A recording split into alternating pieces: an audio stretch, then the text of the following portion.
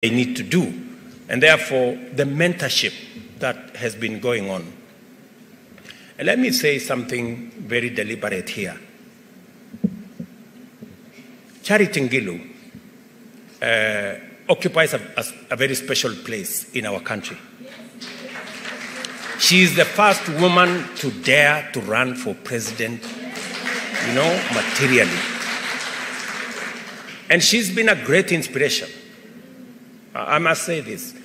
Charity is many times very hard on me. But I must say this about her, that she is a great inspiration to many women, not in her party, to many women across Kenya.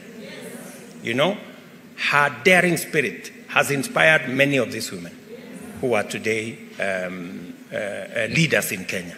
I want to ask those of you who are leaders today, please,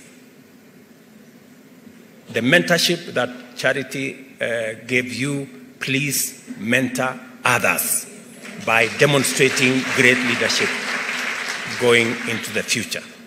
And we are going to stand together to work with you. The last election proved to be a transformational watershed in women's participation in political leadership. As a result, the number of women in each category of elective leadership grew, with the greatest leap being in the number of counties which elected female governors. Kwale here, Fatuma Chani, Machakos there, Wavinya Ndeti, Kirinyaga, Anne Waiguru, Embu, Cecily Mbarire, Meru, Kawira Mwangaza, Nakuru, Susan Kehika, and of course, Homa Bay, our Gladys Wanga. And I am very confident that the governor's seat, we should be able to attain the parity benchmark much more faster than in all the other seats. And therefore, I support, because it is true, these women governors have demonstrated great leadership. In fact, better than the men. And if there is a place,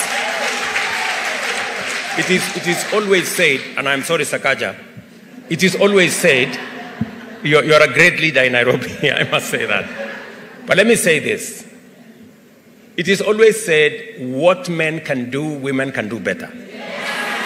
If there is a demonstration of that belief that what men can do, women can do better, it is in the governor's position occupied by these women.